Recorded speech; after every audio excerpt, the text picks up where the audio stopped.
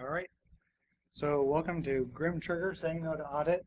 I know giving a talk about audit is usually challenging because people run and hide thinking that they're going to get audited afterwards, but that's not the case here. I'm actually going to teach you guys how to say no to audit. I don't know if any of you have had an audit, been through an audit, deal with auditors, are auditors, aren't auditors, what your feelings are, but hopefully after this, if you haven't had an audit, or even if you had and you haven't been able to say no to your auditors, you feel more confident in being able to say no to them because they are not the end-all be-all.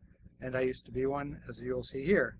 So, who am I and why should you listen to me about saying no to auditors? I am a former auditor. I spent 10 years auditing state and local governments in the state of Ohio. I worked for the Auditor of State's office, and after 10 years there, I decided that I needed to make a change. So I went into the private sector, into the financial services as an internal auditor. So first I was an external auditor, then internal, and my manager at the time told me that I was going from the least restrictive environment to the most restrictive environment. So I was kind of excited because auditing governments can be very demoralizing when you realize that there really are no controls and you're pretty much going in and telling people what they need to do. Then 3 years ago, I decided that not having my heart was too burdensome, and so I had it surgically put back in and became a security professional. Because if you don't know, to become an auditor, you do have to have your heart removed. You can't be a hurtful person. So I had that put back, and now I've been in the security profession for about 3 years. I'm also a husband, a father. 3 of my boys are here today. My daughter's back home with my wife. I'm also an amateur cook, and I write haiku. I published a book on it, and I have blogged about it. So those are some other interesting facts about me. So I'm not all that kind of a bad guy just because I was an auditor. And I also go by Ghostnomad. If you're on Twitter, that's where you can find me. Now, before I go any further, I do need to warn you that the views expressed here are mine and mine alone. They don't represent my friends, family, coworkers, employer, or any other person who may or may not know me, or anything I may say or not in the future. So, with that said, I want to kind of start you off with some knowledge about what audits are. If you haven't been through one, even if you had, this might be a good refresher. I tend to break audits down into 4 types.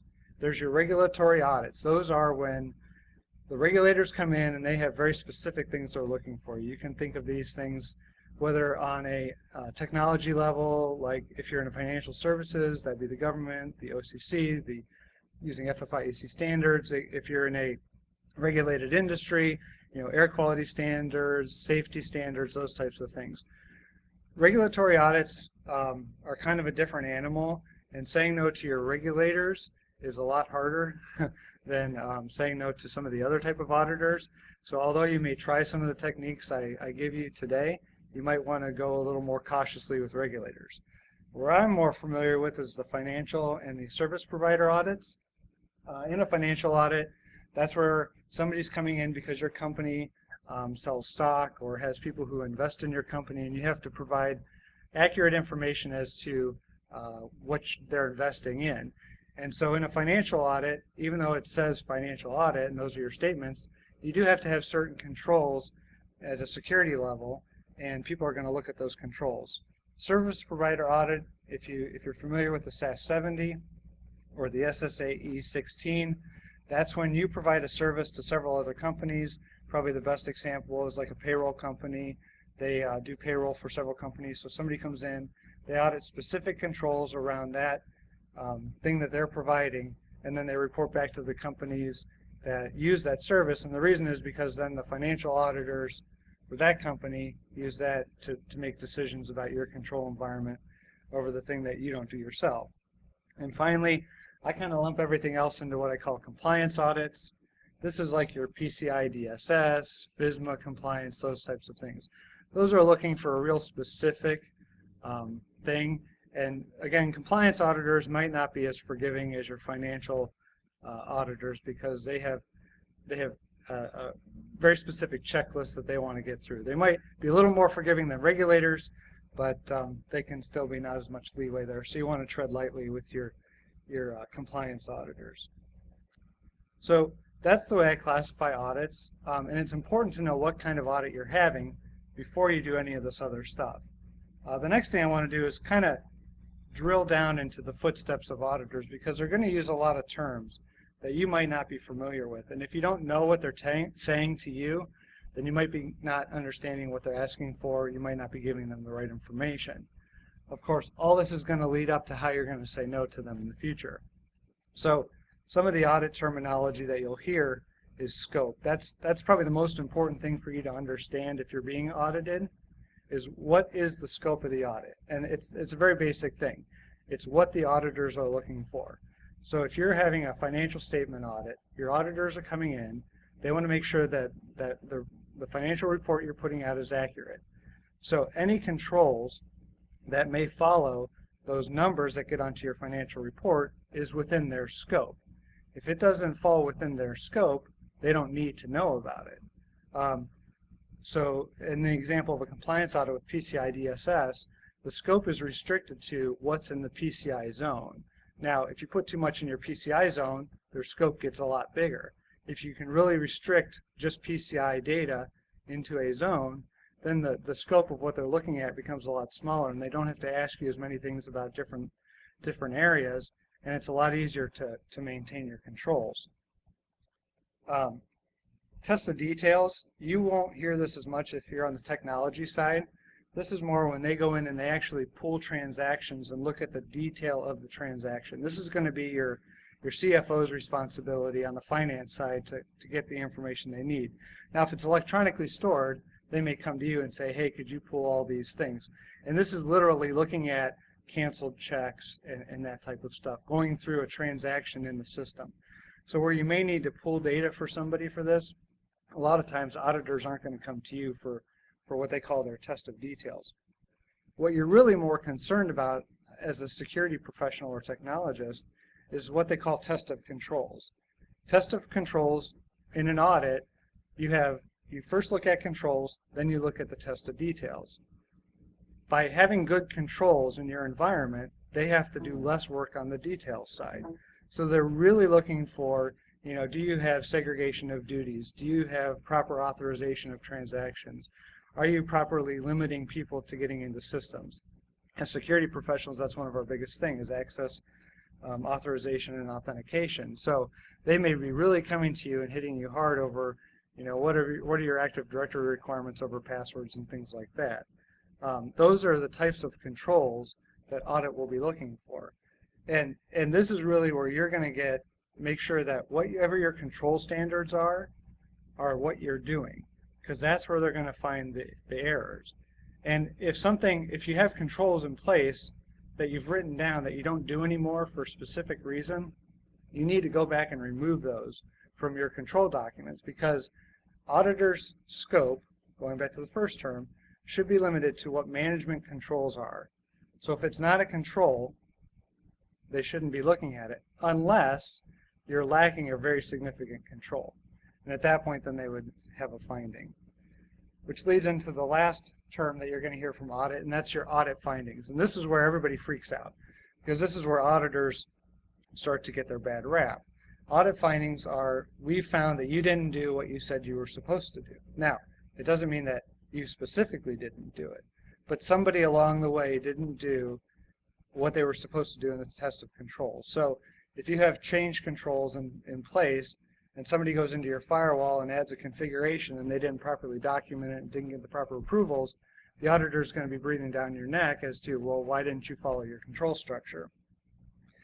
There's three types of audit findings. The first audit finding is the worst, and this is really where you don't want to be, and that is what they call a reportable condition. As I said, auditors put out a report that have what their opinion is about your financial statements. And they can either say, we found nothing, the environment's great, you can trust the numbers that are in it, invest in this company, which means we all get raises and bonuses and stuff like that, right? At least we hope. The second type is, well, we found some deficiencies, but we don't think they're significant enough that the financial statements are inaccurate.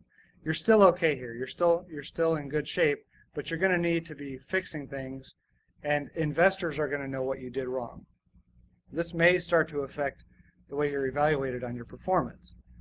The next level down is what they call a management letter finding.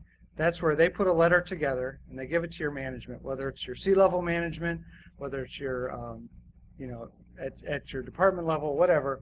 They're going to put together this thing that says, okay, these are things that you said you do, but you really didn't do it, but we don't think they're going to have an impact on the numbers that are in the financial statements. That's good, but you still have some things you need to clean up. You have a lot more leeway here as to getting things removed, as you did at the top level, where you have it's going to be a little more tighter, and you're going to take a lot more convincing at the reportable condition level.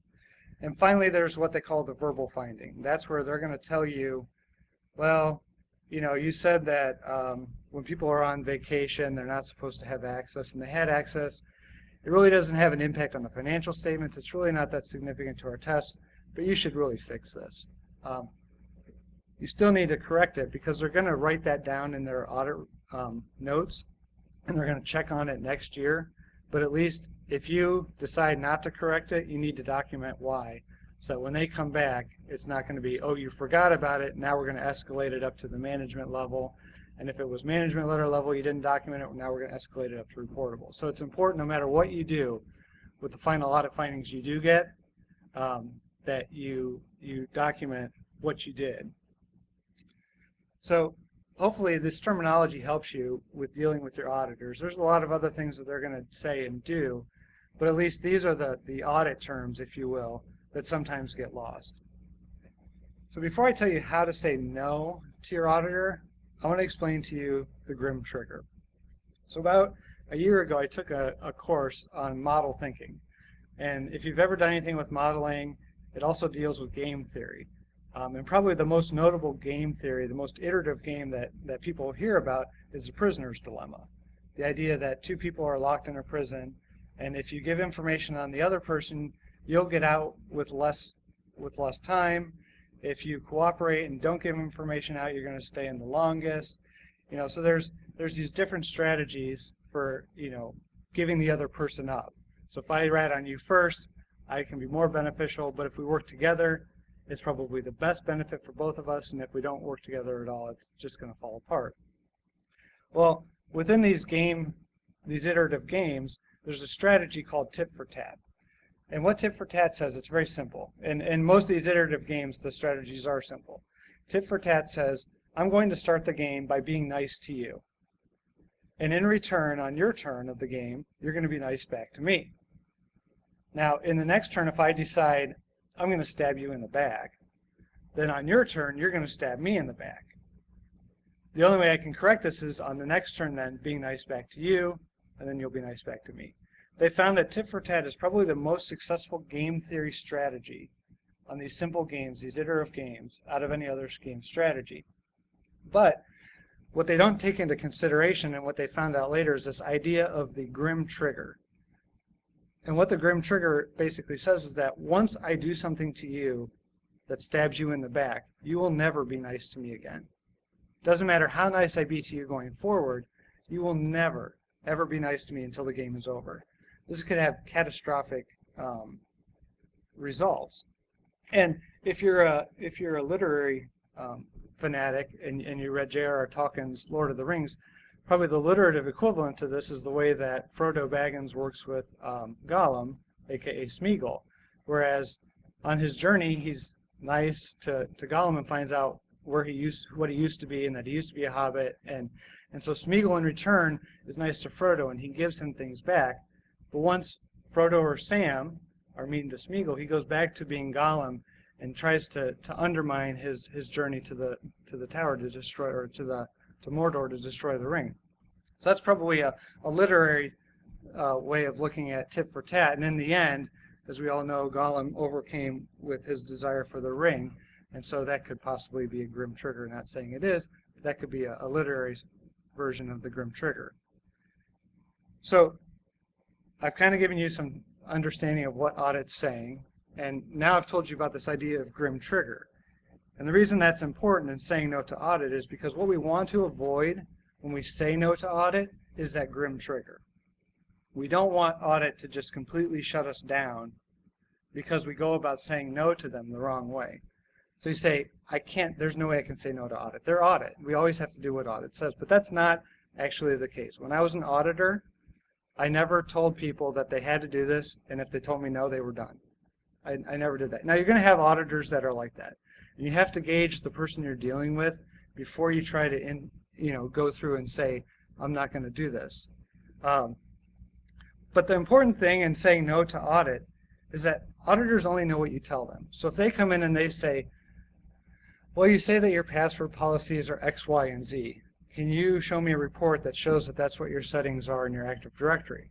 Sure. So you print it out, and they find out that, well, this one thing here, let's say the timeouts, isn't actually 20 minutes, it's 40 minutes. Okay? There's an audit finding because it's not what you said it was. Well, what they may not know is that that's an Active Directory setting, but within your applications, you're kicking them out after 5 minutes. Okay?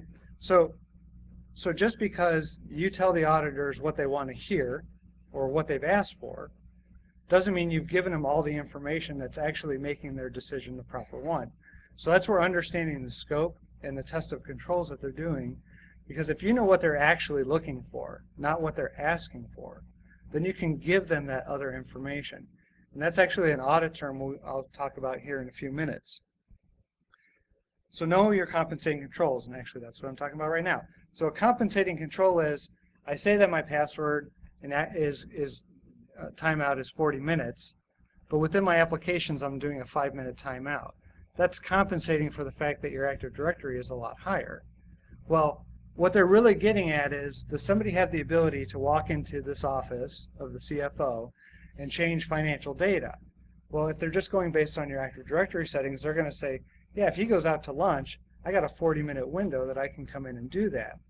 But if you say, well, no, what you're really concerned about is the financial payroll application, and you want to know, can somebody walk into his office after he walks out and change data? Oh, well, it times out after 5 minutes, so it's actually okay.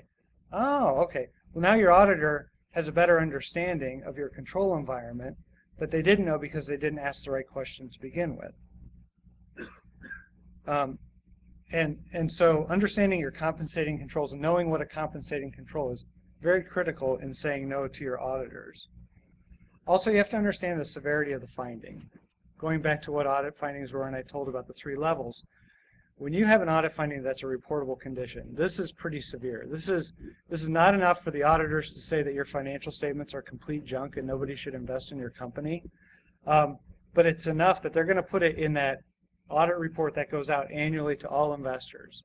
And do you really want your investors to be reading through your security controls and saying, oh wow, they don't do that? Depending on your industry, that could be very bad. You know, if you're in a manufacturing industry and you don't have controls over quality control, that might have a huge impact on your company's ability to sell its product. So if your investors are reading that you don't have the ability to do your quality control, they may say, well, financially the company's sound, but going forward they may start losing a lot of business because their products aren't coming out the right way because they don't have the proper security controls. And if it's a security control, I can guarantee that the C-level is going to come to the CISO and say, which one of your people did this wrong? And then they're going to be headhunting for the person down in the totem pole that they can blame to get rid of. So if you have these severe findings, what you really want to understand is when you go to say no to audit, you better have all those compensating controls lined up and be able to explain why what they found isn't necessarily bad. And they also may not understand the impact of what they're telling you. So if they hear on the internet, you know, they're reading through an article about this vulnerability and it can give somebody the ability to do this, well, if you explain to them, well, yes, but, and then you go into why it's not as severe as what they read on the internet, then you have a better chance of them accepting your no, this is not an issue, than if you just say, well, you don't understand the technology. There's no way you could understand the severity of the impact. You know, that's not going to go over well. You're going to drop. And that goes to the last comment I have here about remaining calm and confident. You know, when you say no to auditors, and it's a very severe finding, they're going to be a lot more tense towards you. They're going to really focus in on what are your compensating controls. Because if you can't give me anything good, we're going to have to put this in the report. If you come in combative and a know-it-all, they're just going to shut you out. It doesn't matter if you're right or not. They won't listen to you.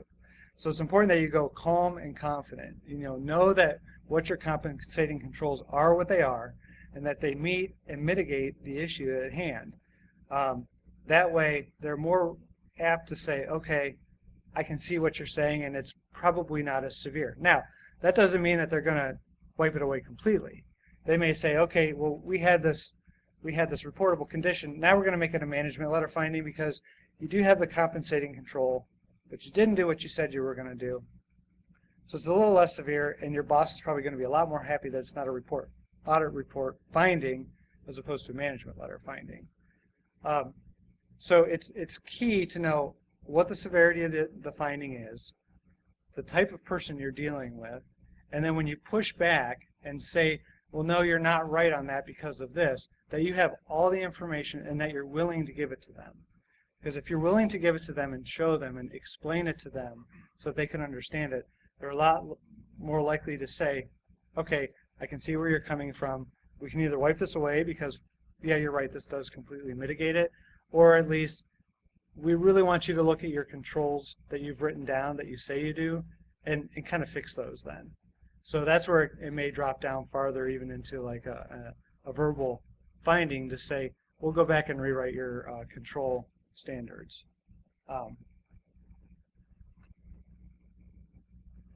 And so the important thing, and I know this happened to me all the time when I was an auditor, I would go in, I would audit somebody, and then I would get yelled at. You're an idiot. You're a bozo. What are you doing here? You have no idea what we do. My boss is going to kill me.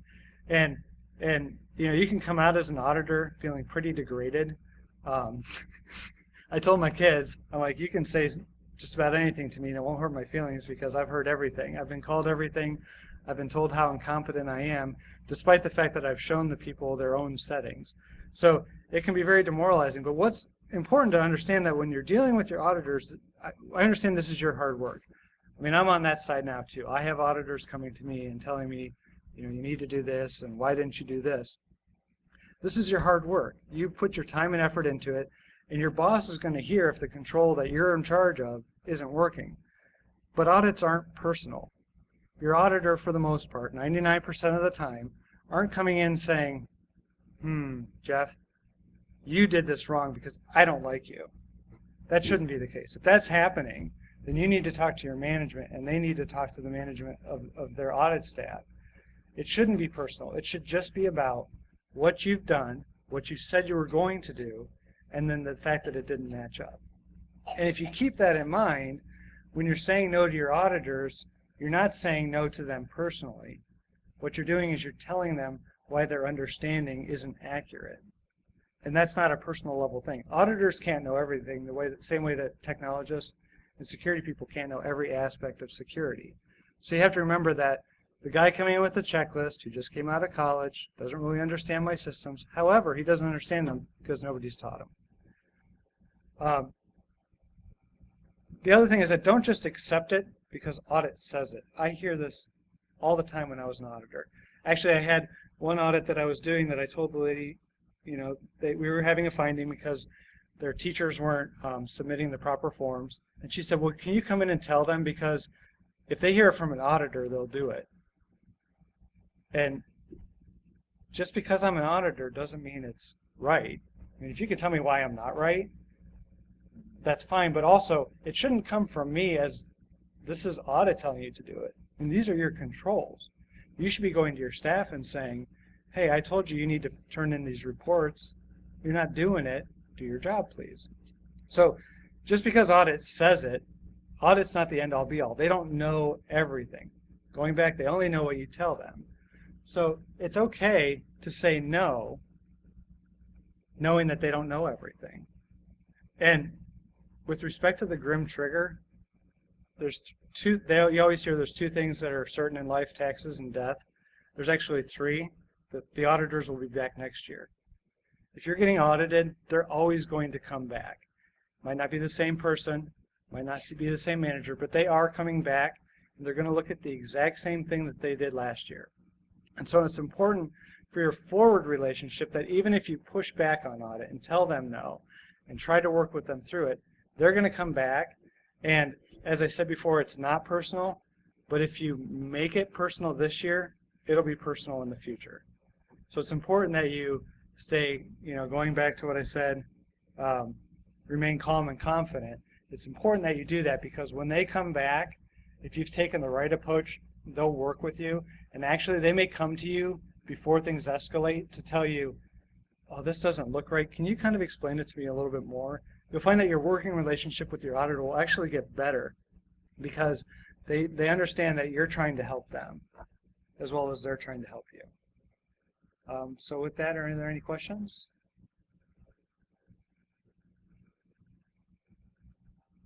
All right. Well, don't be afraid of the auditors. That's all.